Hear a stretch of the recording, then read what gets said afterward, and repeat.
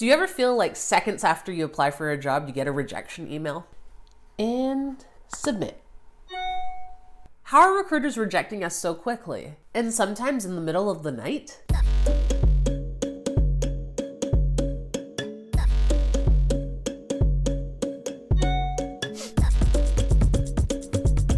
Reject.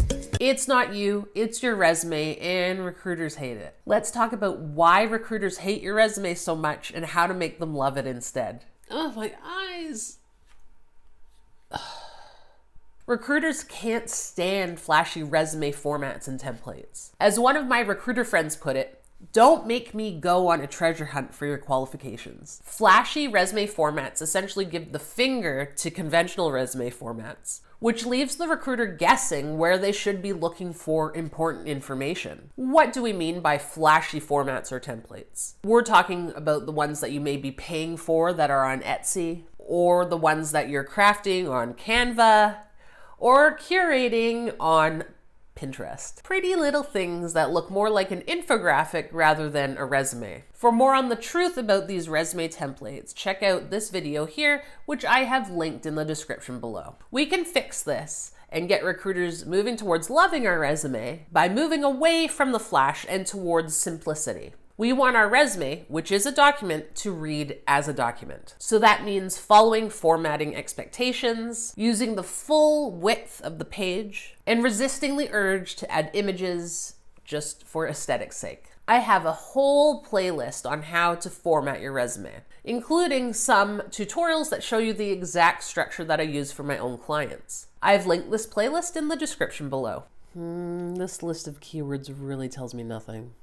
Recruiters hate keywords without context. The value of keywords is often overestimated, and the use of keywords in resumes is often poorly executed. What are keywords? Keywords are basically key terms that are included in a job posting. So if we think of an example like a sales representative job posting, some keywords that might include would be sales, customer service, and relationship building. These words can support your resume, but only when they're backed up with context. The mistake we often see job seekers making is throwing a bunch of keywords into their resumes without backing them up. Keywords are only as valuable as their context. Without context, you're just saying a word.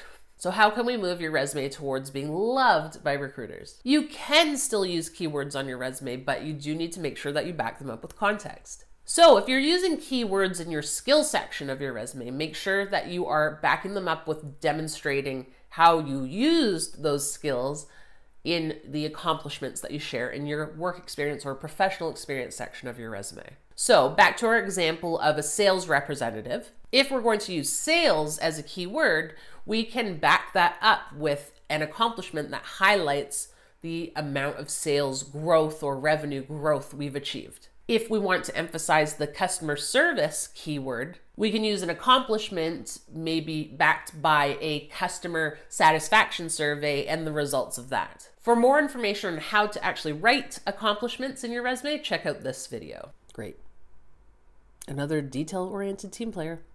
Recruiters hate worthless descriptive words. While we're on the topic of words, let's talk about the use of adjectives or descriptive words. As job seekers, it's common for us to fall into the trap of or feel pressured to use certain adjectives that we see a lot of other people using on their resumes. But when we do that, we're just going to sound like everybody else, and we won't stand out from the crowd. Further, a lot of these words don't really provide recruiters with any valuable information. Words that add little value include terms like detail-oriented, team player, seasoned, respected, experienced, self-motivated, problem solver. This list is getting a bit long, so it could be its own video or downloadable. If you want to be notified about when that video or downloadable is available, make sure you subscribe to my channel and turn on the bell to get notifications. So how can we move our resume towards being loved by recruiters? In place of those vague, general, and overused descriptive words, talk more about you specifically and the unique value that you bring to the table. particularly in the context of the job to which you're applying. So this might include things like, if you're a salesperson, your ability to generate millions of dollars in new revenue by building and executing sales strategies. Or if you're in project management, you could talk about your strength in steering tech projects that enable organizations to enter new markets. Or maybe you're in UX and you could talk about delivering UX that allows customers to engage in more depth with the products that they use. Or if you're making a career change, you could talk about the industry or profession that you're coming from and how that will make a difference in the role that you're targeting. WTF is AVIF.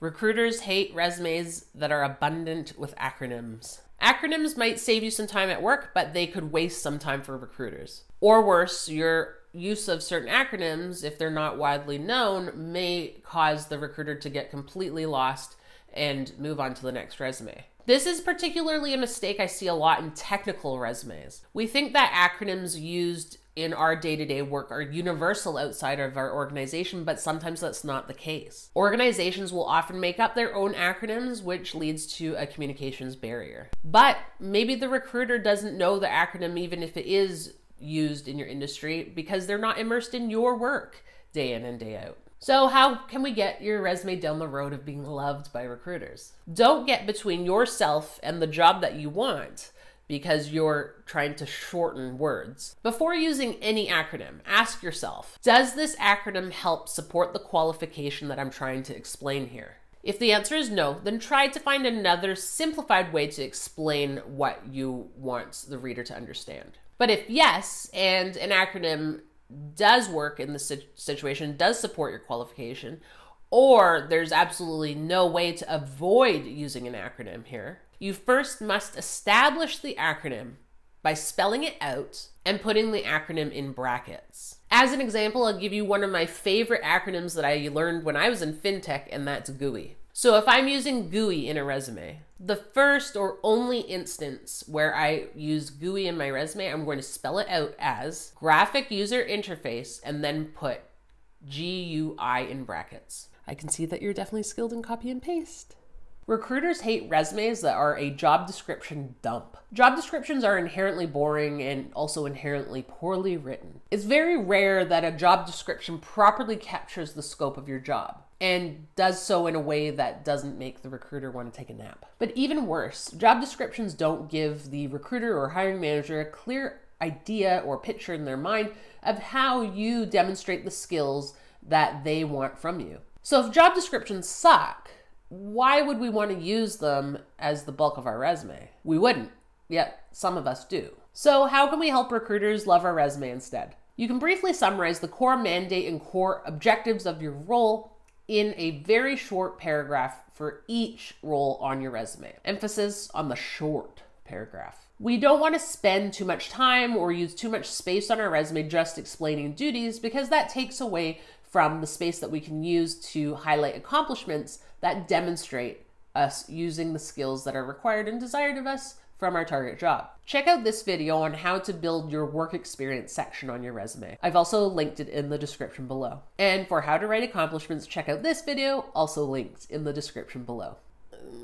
Lots of this means nothing to me. Recruiters hate resumes full of irrelevant information. So we know that we need to share information on our resume that shows how we've demonstrated the skills that are required or desired of us in our target role. In short, we need to show that we're qualified. And recruiters need to find the most qualified person for the role. So why would we include a bunch of information on our resume that is extraneous and doesn't help the recruiter see how qualified we are? How can recruiters love our resumes instead? Sharing relevant information is where the 5R framework comes into play. And that is to reframe our work experience so that it is relevant and it relates to our target job, that it reinforces skills required and desired of us in our target job, and it resonates with the reader, the recruiter. Reframing is particularly important for career changers. We want to ask ourselves with every piece of information that we want to include on our resume, does this help show that I'm qualified for the role? If it doesn't help, then we leave it out. But what about older work experience? Does that become irrelevant simply with the passage of time? Many of us have a knee-jerk reaction to old work experience and we just start chopping because we assume that If it's old, it's irrelevant. But this isn't always the best course of action, particularly if you have older skills that you want to bring forward because you're applying to a job where these are, again, relevant skills. And just chopping work experience that's older doesn't really help the recruiter get an understanding of how you got your footing in your career either. See my videos about beating ageism, as well as writing a resume to return to an old job. These are both linked in the description below. We have the option of using a highlight section either at the beginning of our resumes or near the bottom at the end of our work experience section to highlight our best accomplishments from a certain time period, perhaps your earlier career, or to highlight accomplishments from across your entire career that showcase your qualifications for your target job. If you're a career changer, you might be interested in this video as well as this video, both linked in the description below. So you managed 4 projects. What does this mean? Is that many? Is that a few? What were the results of these projects? Too many questions, too little time. Recruiters hate meaningless metrics. So often, we feel pressured to include quantifiable accomplishments, highlighting metrics and numbers on our resume. After all, it's what we've been told to do, right? But this pressure can lead us down the road of including a metric just for the sake of including a metric. And often these metrics lack meaning.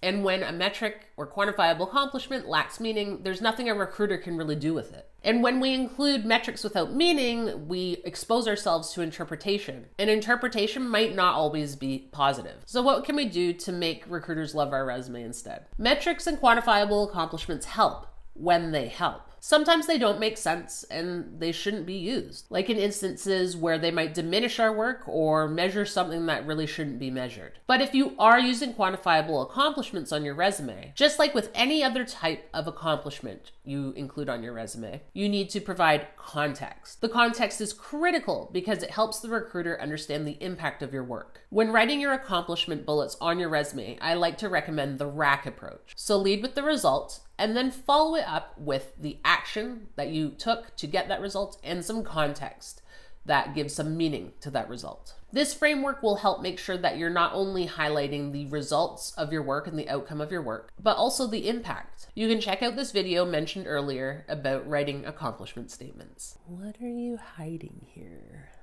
Recruiters hate when you conceal career blemishes. If you're a makeup wearer, you are probably pretty proficient in concealing a pimple whenever it pops up. But when it comes to our resume, the most common career blemish is a career gap. When job seekers are trying to cover up career gaps, they often turn towards using a functional resume to do the work. When we go towards a functional resume, that means we're moving away from a reverse chronological resume.